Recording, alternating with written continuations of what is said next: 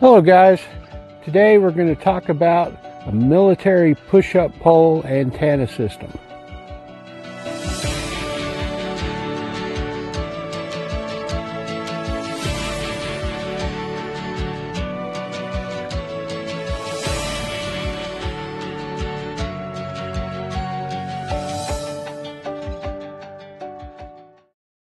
Now, one of the things that we've had issues with out here in the woods is getting an antenna up in the air. Now, we were using trees and a bit of bank line and throwing it up over a branch. But, you know, some of our campsites, the trees, as they age, the tree branches come down, and it just gets hard to get the line up there. It takes forever. And I wanted to do more than just one antenna up in the air at a time. So I thought, well, maybe if I put a mast up,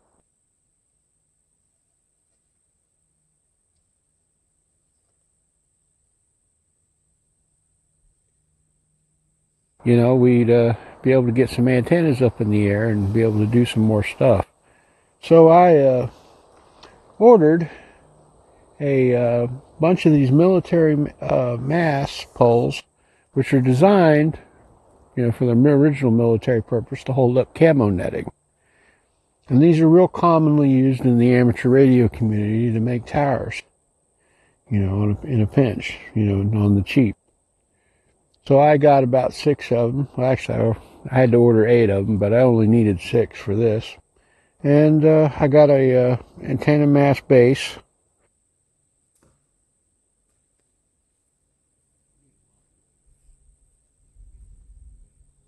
which is a little plate with a little spike that goes in the ground and has an angle thing. You mount that.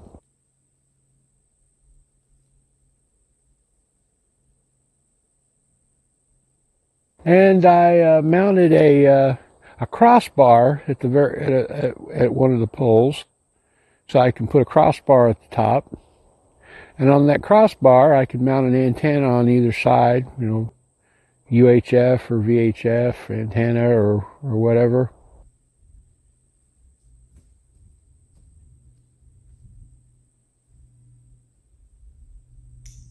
Or disc cone maybe. And I can also mount a antenna that hangs off of it, say like the T2FD that I have up there, or a dipole, or any kind of antenna, you know, wire antenna that would go off to either side, or at an angle, or whatever. Basically, you know, we'll show some footage of the, you know, what it looks like up at the top, and what type of antennas that we have up there. Currently, we have a HD TV antenna, which I have hooked to a television, so that I can watch the local news during inclement weather. Because when it rains out here, it's nice to get a you know, a weather radar from the local TV station.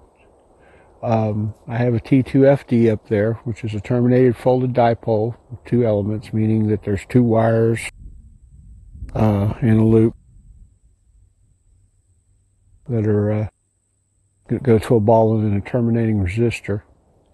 I have a tri-band 2 meter band, 220 band, and 7 centimeter band, or 440 as some people call it, antenna up there. And I also have space I can put a disc cone in the middle should I want to, and do a real wideband receive.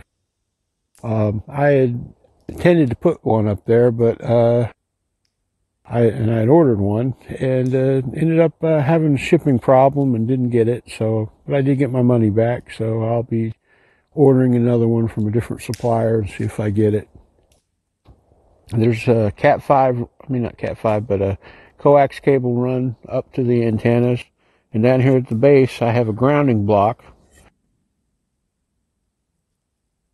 which has some lightning arresters.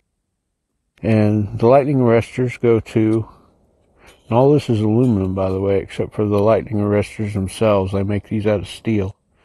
But this is all aluminum. The wire's aluminum and plus the connector block's aluminum. But this is a electric fence wire, 14 gauge. And these go to aluminum rods that are stuck in the ground every 6 feet.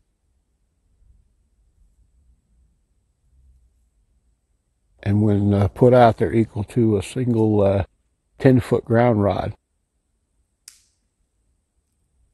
The reason we use the short ones because they're easier to pack and put out, and easier to get up, because it's really hard to pull a 10-foot ground rod out of the ground and get a 10-foot ground rod into the ground. Also, I have these the wires here coiled for a reason, not just to take up space, but also to act as chokes. These act sort of as a noise filter, and it's always good to, if you got a few extra feet on a cable, to wrap it up a couple turns to create this choke balling effect. Now, I plan on getting some proper choke ballons for this, which is toroids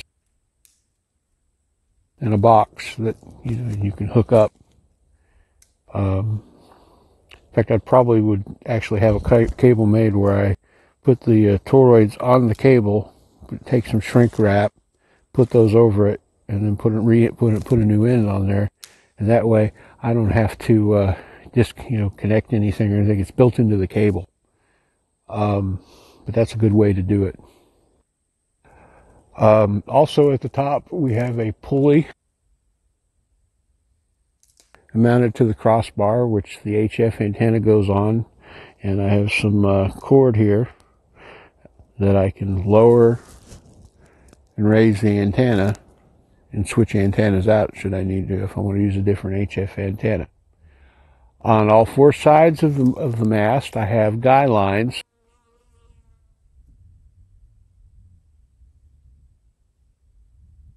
And the guy lines are made of Dyneema cord, and they go to some screw anchors that screw into the ground and give a good anchor point for the lines, so the antenna won't go anywhere and stays up.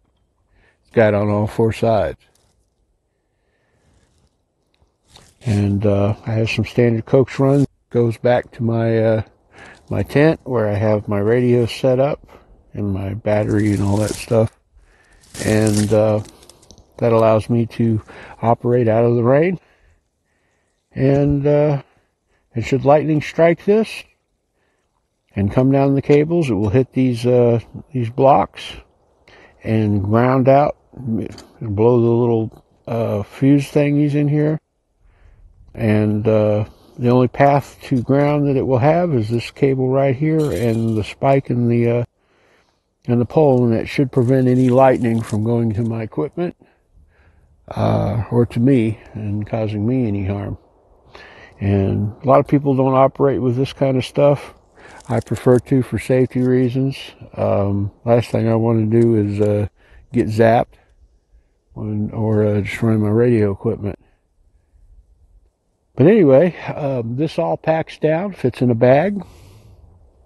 Each one of these segments is 4 feet long, and they all come apart in 4-foot sections, and you can stick them in the pole bag, and everything, all the gear and the mount and everything all fits in the bag. The only exception is the crossbar, because it's 6 feet.